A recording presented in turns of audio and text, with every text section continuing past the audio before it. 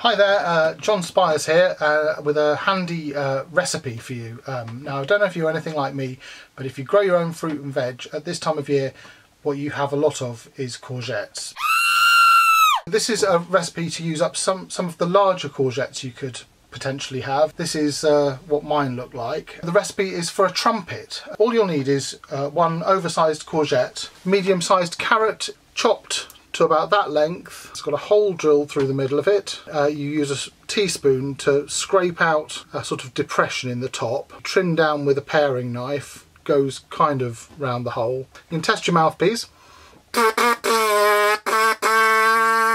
Trumpety noise. The main ingredient is the courgette, halfway between courgette and marrow size. Cut off both ends, scoop out as much of the flesh as you can with a spoon, the handle of a ladle, and on this side I drilled a hole. They meet up in the middle, so there's an airway there.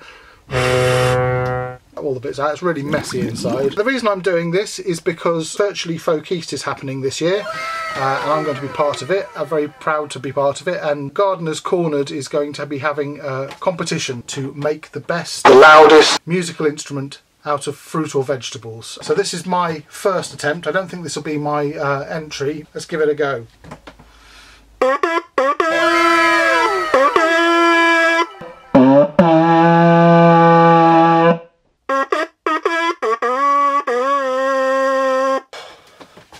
Tune back in for more fantastic ways of how you can use up courgettes.